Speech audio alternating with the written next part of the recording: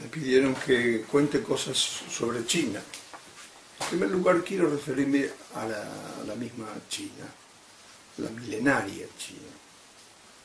No podemos pensar la misión Adyentes sin darle un lugar especial, privilegiado a China. ¿Por qué razón? Y porque es el país más poblado de la Tierra. En la actualidad con cerca de 1.400 millones de habitantes. O sea, es la quinta parte de la población mundial. Digámoslo con otra expresión. De 5 personas, una es China en el mundo. Razón por la que considero que es esencial colaborar con la evangelización del pueblo chino. Y me parece que uno de los aspectos que puede ser útil es analizar la evolución histórica de la evangelización de China, dado que es necesario continuar con la obra de los santos mártires y de tantos misioneros santos que gastaron sus vidas en la misión en ese gran continente. Además, nos sentimos alentados por la invitación apremiante de Juan Pablo II hacia el continente asiático en particular. Como dice él en la Redemptoris Missio número 37, debería orientarse principalmente en el próximo siglo, en este siglo que nos toca vivir, la misión Adyentes en Asia. Brevemente la historia de la evangelización en China. 5 fueron las grandes corrientes evangelizadoras en China. Primero, como le atribuye la tradición,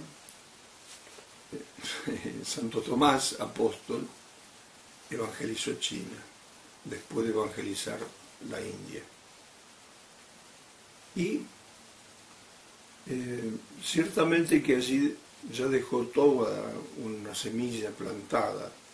Por ejemplo, se cuenta ahora, después de estudios realizados recientemente por un francés Perrier, que el hermano del primer emperador murió mártir por ser cristiano, y que hubo incluso emperadores cristianos en los primeros siglos.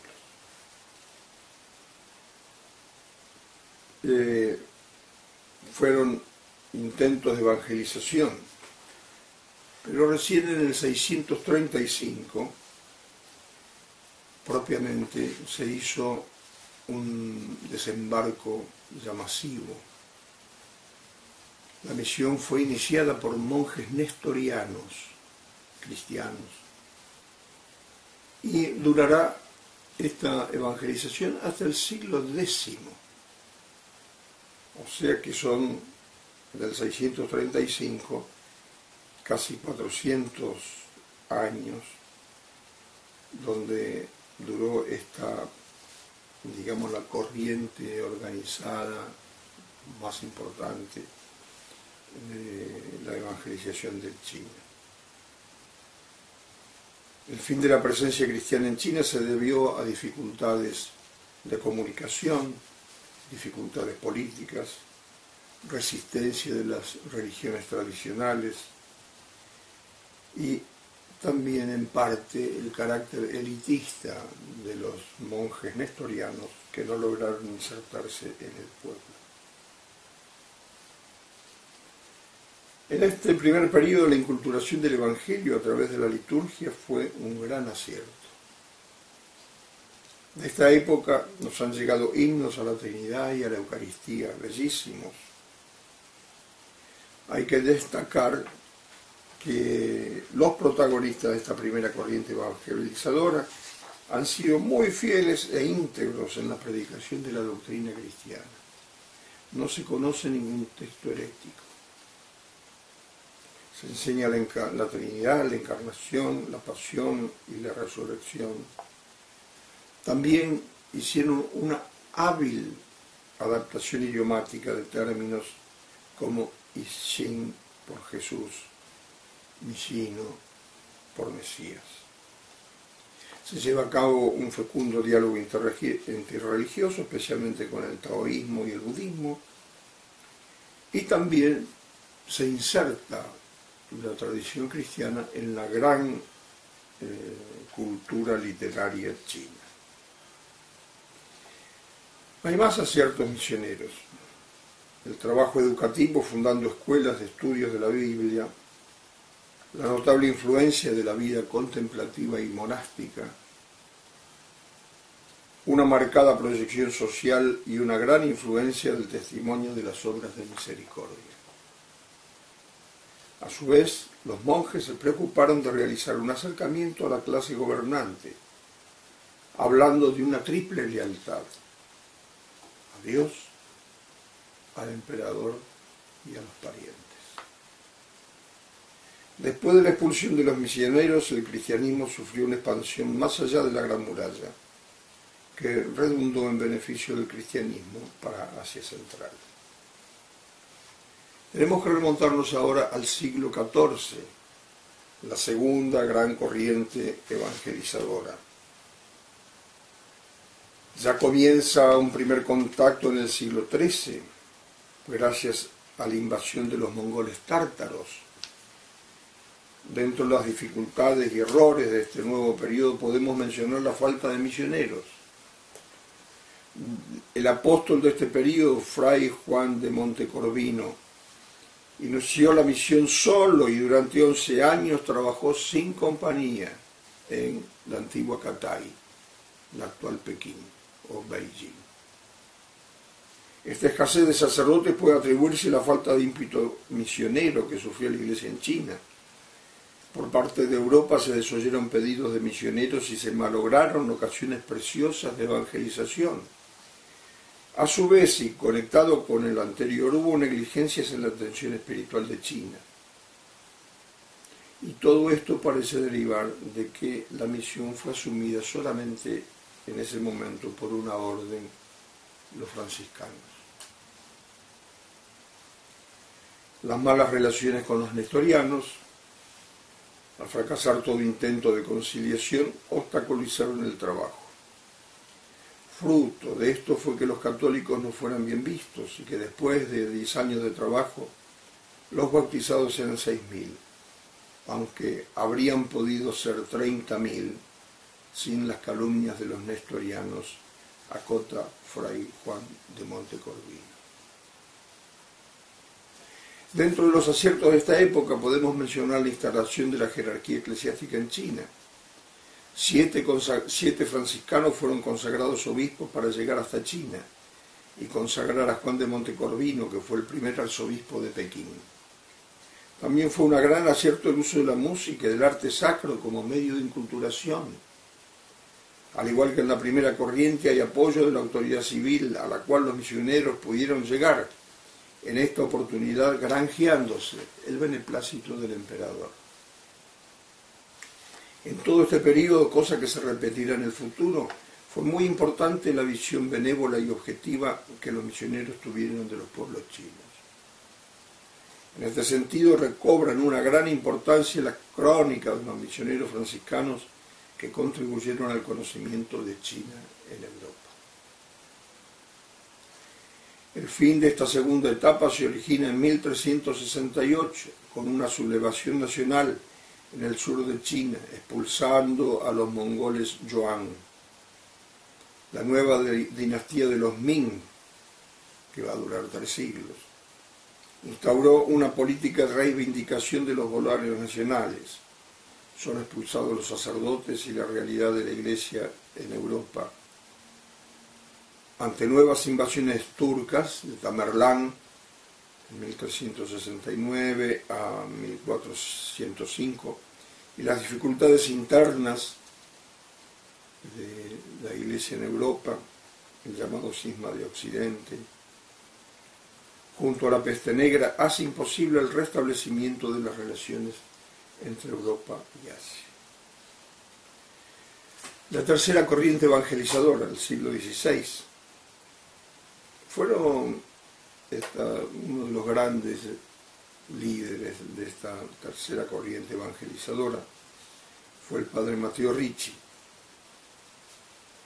No obstante numerosas dificultades afrontadas, los años que van de 1610 a 1700 fueron los más destacados y decisivos de la historia del cristianismo en China, hasta el 1900. Podemos señalar como desaciertos de este periodo la oposición y el impedimento para que se instaure el clero y la jerarquía autóctona. Otro de los errores fue la prohibición de la liturgia en chino. Asimismo, la poca edificante controversia sobre los ritos le cupo una gran responsabilidad en el estancamiento misional del siglo XVIII. El triste epílogo de esta controversia fue un golpe muy duro para el cristianismo en China.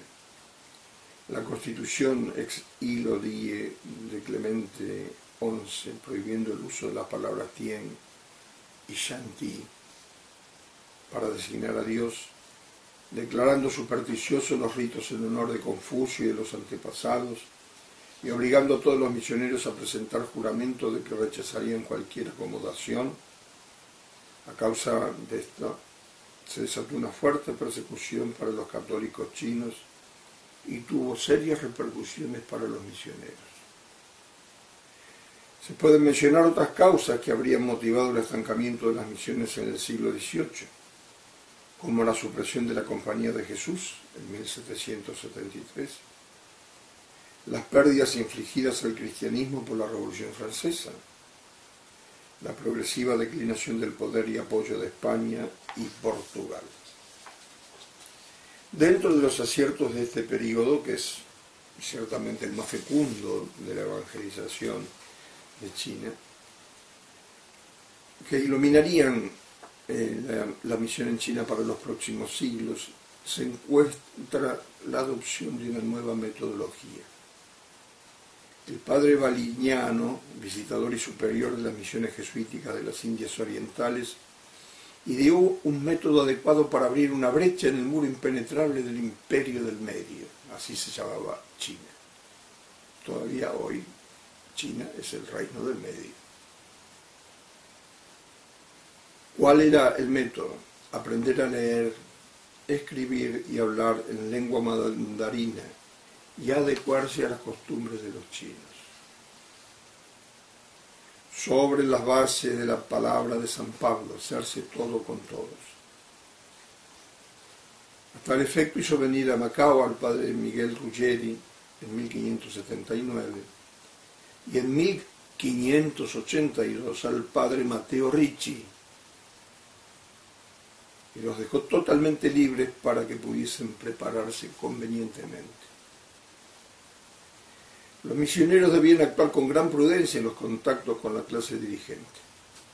También debían evitar el celo desordenado de convertir a mucha gente y tenían prohibido el trato con los portugueses de Macao y con los españoles. A su vez, desde los comienzos se delineó el método que habrían de seguir, sin abandonar al pueblo. Concentraron sus fuerzas y energías sobre los dirigentes de la sociedad. Como los letrados eran la espina dorsal de la burocracia china, se hizo hincapié en una sólida preparación cultural de los misioneros. También se esforzaron en realizar una adopción de las costumbres. Es de destacar el ejemplo del padre Ricci. En un primer momento adoptó la vestimenta de los budistas, denominados bonzos, por parecerles más cercano al cristianismo, pero en los últimos años de su misión cambió radical y audazmente. Externa y espiritualmente, los misioneros serán a partir de ese momento predicadores letrados, es decir, lo que ellos llamaban sabios. Por tanto, empezaron a vestir como los sabios. En otro campo, el padre Ricci realizó una adaptación en los conceptos siguiendo el método que habían utilizado los primeros apologistas cristianos con relación a la filosofía griega, el padre Matteo Ricci, que era italiano, como su apellido lo indica, asumió algunos términos y categorías del pensamiento chino para expresar las verdades cristianas y filosóficas como sustancia y accidentes. Uno de los hechos más positivos de este periodo se conecta con la actividad del grupo de misioneras, en su casi totalidad jesuitas, que continuaron ofreciendo a la corte sus servicios como sabios, científicos, astrónomos, artistas, realizando una mediación cultural a lo largo de 2 siglos, cumpliendo un rol capital como agentes de intenso intercambio cultural entre China y Europa. Un gran acierto fue que el padre Matteo Ricci, que además era cartógrafo, o sea, hacía mapas, hizo un mapa del mundo, donde colocó al Reino del Medio, así se llamaba China, en el medio. Y entonces le regaló ese mapa al emperador. Y el emperador, al ver que Europa quedaba lejos, se quedó tranquilo porque tenía miedo de que los europeos lo derrocasen.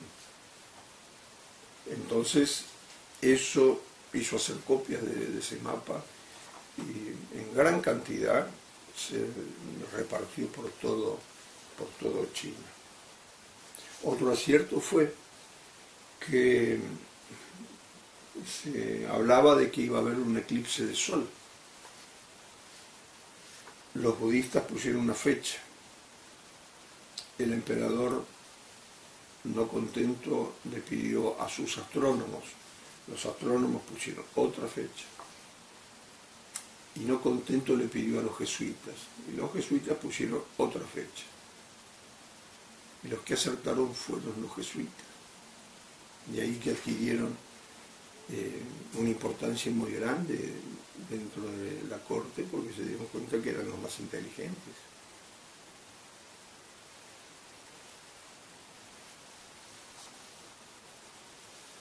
En una famosa carta memoria de 1917 a su obispo, Monseñor Reynaud, el padre Lev reconocía que ya había llegado la hora de fundar una iglesia indígena viviente y fecunda, con el establecimiento de un clero indígena completo, nombrando obispos chinos y confiándoles la dirección de las diócesis. Debido al olvido de tan importante cuestión, solo se ha logrado formar colonias espirituales y no, según el ejemplo dado por los apóstoles, iglesias vivientes. Nos hemos acostumbrado a que el campo de nuestro apostolado sea un feudo de una raza o de una congregación. Fue un gran acierto la institución del clero autónomo. En 1654 fue ordenado el primer sacerdote chino, el padre Lo. Fue consagrado obispo más tarde y nombrado vicario apostólico de Nankín. La congregación de propaganda Fidei, en aquella época, actualmente Evangelización de los Pueblos, de la Santa Sede, instituyó nuevas estructuras eclesiásticas para la misión, en especial figuras canónicas por medio de las cuales Roma intentaba librarse de los condicionamientos del patronato portugués. Hay que destacar que a pesar de la persecución, los cristianos chinos demostraron una fuerza de resistencia admirable. Se registraron algunas apostasías, pero en su mayoría las comunidades se mantuvieron fieles. Un buen número sacrificó su vida y hubo ejemplos conmovedores que igualan el heroísmo de los primeros mártires cristianos. Cuarta corriente evangelizadora, siglo XIX y XX. Un error importante en este periodo fue solicitar la protección de las potencias europeas, invasoras de China. Se llegó a considerar en la conciencia popular de los chinos al cristianismo como un instrumento del imperialismo. Los privilegios otorgados a los misioneros y cristianos causaron un hondo malestar. Dentro de este desacierto se encuentra el haber aceptado para los misioneros rangos y honores debidos a los mandarines. Los obispos estaban equiparados a los gobernadores y los misioneros a los intendentes. Si bien los misioneros estaban animados por la buena intención de difundir el cristianismo, los medios empleados no fueron correctos y chocaron con la susceptibilidad china. Esto determinó el surgimiento de una pésima opinión acerca de la religión cristiana, que se pensara de ella como un instrumento de agresión de las naciones imperialistas. Y parte de esta impresión todavía subsiste en la China de hoy. En 1851, un sínodo no oficial de vicarios apostólicos de Shanghái recomendó la institución de una jerarquía similar a la de Europa, con obispos y arzobispos. Roma, desgraciadamente, rechazó esta sugerencia por encontrarla demasiado arriesgada. En esta misma época, los intereses de las distintas congregaciones prevalecen sobre los de la Iglesia, y la misión se toma a sí misma como fin, cayendo en el error de un congregacionalismo misional.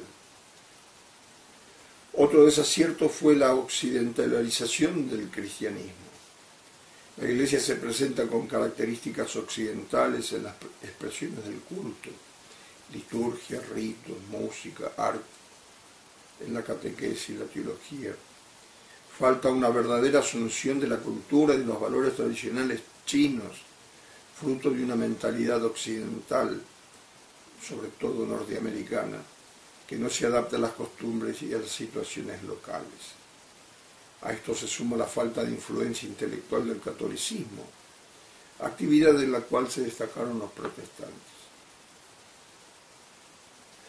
Como acierto de esta época se da un apoyo de la Iglesia a la inculturación. Así Monseñor Celso Constantini, que después fue cardenal, delegado de la Santa Sede, inicia una nueva metodología que aconsejaba una separación progresiva de la protección e intervención de las naciones imperialistas. El establecimiento de una jerarquía autónoma, respetar el genio y lo bueno existente en las tradiciones chinas y en su gran patrimonio cultural, y finalmente adoptar un método conforme a las tradiciones apostólicas, con un estilo de vida más sencillo y la participación activa de los laicos. Todo esto produjo intensos propósitos de inculturación y grandes apóstoles de la misma, como el ejemplo del beato Reina de Metz, quien se propuso hacerse chino con los chinos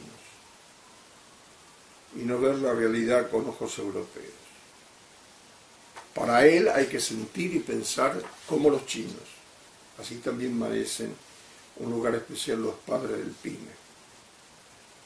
La preparación de un clero chino tuvo una importancia radical. Y cuando Pío XI, en 1926, consagra 6 obispos chinos, instituyendo la jerarquía autónoma, inauguró una nueva era de gran dimensión para la historia de la Iglesia en China. A su vez, los misioneros intentaron crear una corriente de pensamiento católico enraizada en la cultura china, que influyera en el país. Se funda en 1908 la primera universidad católica en China, y en 1927 en Pekín se funda la Universidad Católica con el nombre de Fujian. Dentro de otros aspectos se realiza una activa pastoral juvenil, se movilizó la juventud a la misión dentro mismo de China, bajo la acción católica en sus distintas ramas. El delegado apostólico, Monseñor Celso Constantini, enamorado de China, también alentó a los artistas a despojar el arte sacro de sus formas extranjeras, como así también la música. Él decía, en frase muy interesante, la cabeza de la Iglesia Católica está en Roma, la Santa Sede del Papa. El cuerpo está en China. En fin, La última corriente, la quinta, desde 1948 a nuestros días, estimo que todavía por lo que nosotros conocemos es demasiado pronto como para hacer una evaluación total, sobre todo cuando se está todavía en pleno proceso de relaciones mutuas. Lo que sí me interesa terminar con lo que yo estimo que es la clave de la evangelización de China. No excluye otras fuentes, pero creo que debe ser para nosotros la clave principal, que es Gaudium et Spes número 36. No excluye el Evangelii Nunciandi, no excluye la Redemptoris Missio, no, eso ciertamente que no lo excluye ni lo puede excluir, porque un solo número de una constitución pastoral no puede sustituir a otros aspectos del magisterio ordinario de la Iglesia. Se trata de la justa autonomía de la realidad terrena. Allí se enseña, lo he dividido el texto en 7 partes, dichas muy brevemente. 1. Muchos de nuestros contemporáneos parecen temer que, por una excesiva, estrecha vinculación entre la actividad humana y la religión, sufra trabas la autonomía del hombre, de la sociedad o de la ciencia. Es muy comprensible esto para quienes no tienen fe, o para aquellos que no conocen el misterio del Verbo encarnado, donde se une maravillosamente la realidad divina con la realidad humana, y ambas en su orden son perfectas. Para nosotros es algo, lo aprendimos cuando nos enseñaron la fe. Como dice el Concilio de Calcedonia, se unen las dos naturalezas, las dos realidades, natural y sobrenatural, sin confusión, sin cambio, sin división, sin separación, de modo alguno borrada la diferencia de naturalezas por causa de la unión, sino conservando más bien cada naturaleza su propiedad, sin invadir campos de una a la otra o de la otra a una. Así que para algunos les resulta imposible entender que hay una doble comunidad, una política y otra espiritual, que el cristiano es hombre de 2 reinos, el reino de la tierra, su patria terrena, y del reino del cielo. Ambos amores no se contraponen, sino que se coordinan en una síntesis superior. 2. Si por autonomía de la realidad se quiere decir que las cosas creadas y la sociedad misma gozan de propias leyes y valores que el hombre ha de descubrir, emplear y ordenar poco a poco, es absolutamente legítima esta exigencia de autonomía. Se deriva incluso de la consideración del misterio del Verbo encarnado. 3. No es solo que la reclamen imperiosamente los hombres de nuestro tiempo, es que además responde a la voluntad del Creador. Dios es el que quiere eso.